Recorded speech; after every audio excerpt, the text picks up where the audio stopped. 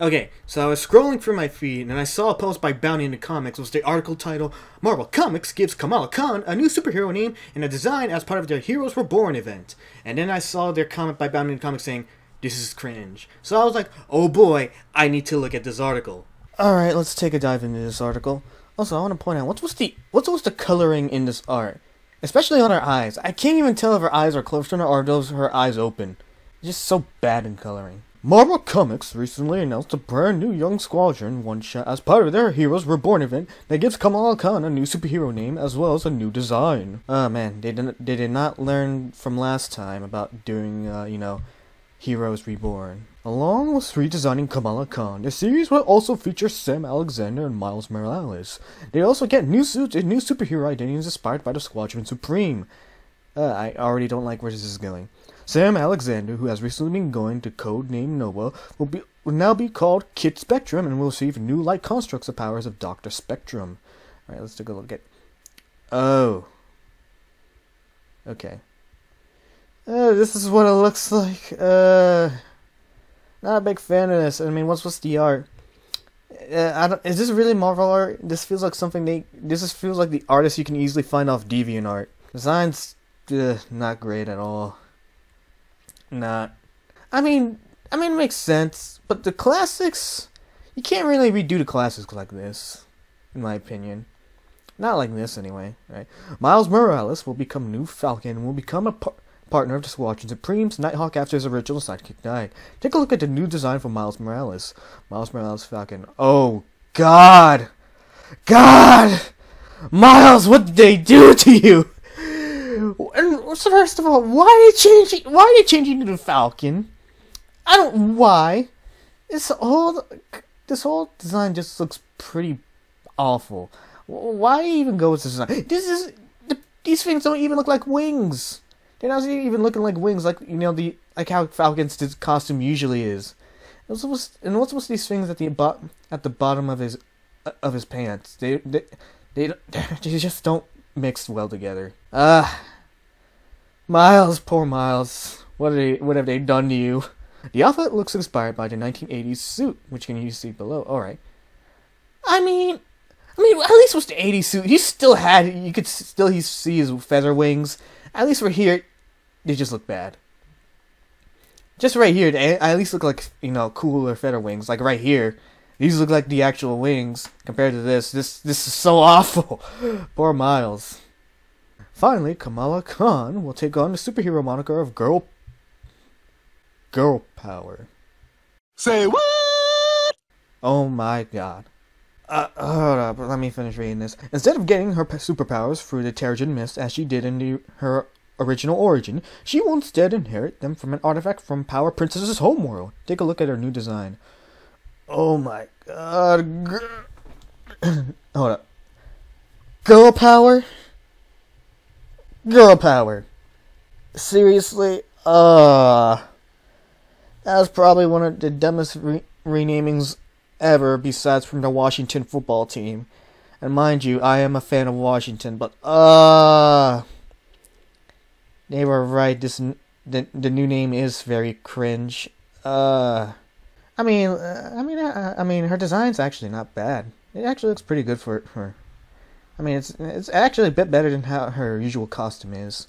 I mean, it gives her a more unique look for this costume. But Girl Power, really? I mean, you could have come up with something better than that. I mean, I know the only reason they come up with Power Girl because of Power Girl from DC Comics, and I feel like that's probably true. Legal disputes, they don't want to have a repeat of Captain Marvel all over again. So I'll give them one credit. At least they made her new costume look a lot better than the new one. I don't have a problem with the new one too much. It's just not as great. It's not really too great, but this one's a lot better than her actual costume. But why Girl Power? Just why? Come on, Marvel, you could have do better than this. I mean, I don't see too much of a resemblance here. Not in the slightest, but I get where they're trying to come from at least, but I don't see any similarities between these two costumes, like, at all. And Oh, and look, here's the title of Young Squadrons for this. I mean, title doesn't look too bad, but I just can't get behind these costumes. I mean, Kamala's I can sort of get behind, but these two, no. No, I just can't get behind them. But man, they really did my boy Miles dirty. But I mean, Sam's less dirty, but they actually did some decency with Kamala. I mean, I don't hate Kamala Khan's character, but I'm just like, I mean, her designs, like I said, it's way better. Way better than all of them. Right. The official description also reveals that Deadpool will be showing up in a one-shot issue. It reads, "The Squadron Supreme of America have taken root in the hearts and minds of all, but none more than the trio of the useful champions who call themselves the Young Squadron." Description continues, Kid Spectrum, Girl Power, still stupid, and all-new Falcon are here to fight for true justice in the American flag. Or are they? Just like the Justice League. But then again, that's what a squadron is in Marvel Comics. Finally, it concludes beneath the flashy facade of colorful adventure. Something grim is stirring, and Deadpool is determined to bring it to light. Please, Deadpool, please. Please save everybody from this. Please save everybody from... Please save everybody from this. I beg you. Oh, man. As for the actual Heroes of Reborn event, it will introduce readers to a world without the Avengers. As both Marvel explains, the radical transformation of the Marvel Universe, the Squadron Supreme rise up to take place of Earth's mightiest heroes. It goes to state, Reborn #1 will welcome readers to a world where Tony Stark never built the Iron Man armor, where Thor is a hard-drunken atheist who despises hammers, where Wakanda is dismissed as a myth, and Captain America was never found in the ice because there was no Avengers to find him.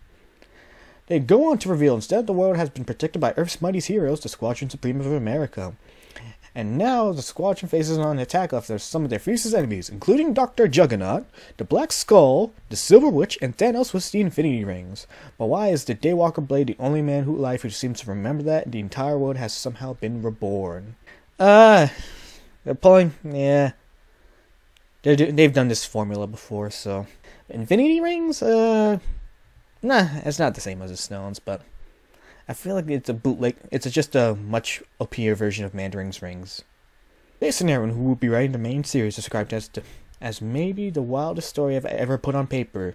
Don't lie to yourself, Jason Aaron. Don't lie to yourself. He elaborated, I got cut loose in this release onto my inner comic read child in a really profound way. And together with a cadre of immensely imaginative artists, we built a world that I'm pretty confident is saying that it is quite unlike any version of the Marvel Universe you've seen before. It grew out of the pages of my Avengers run, but kept getting bigger and bigger as it went, and the more the pieces I put into place for this reborn world, the more gleeful and excited I became. This project really stoked the fires of my love for comics all the right ways. But please, please find better artists for this, I beg you. Heroes of Reborn launches in May. The Heroes Reborn Young Squadron one-shot will also go on sale in May. What do you make of Kamala's new name and outfit? What do you make of the entire Heroes Reborn premise? I can tell you right now. Her design is actually a lot better, but that name, oh my god! Ah! So bad. So awful, Grinch. And I found no one could top Dan Schneider and, thinking of the Washington football team. I could not be more wrong. And here we are. And I really worry for this new Heroes Reborn event. I mean, Jason Aaron's writing it, but I don't know what to think of this.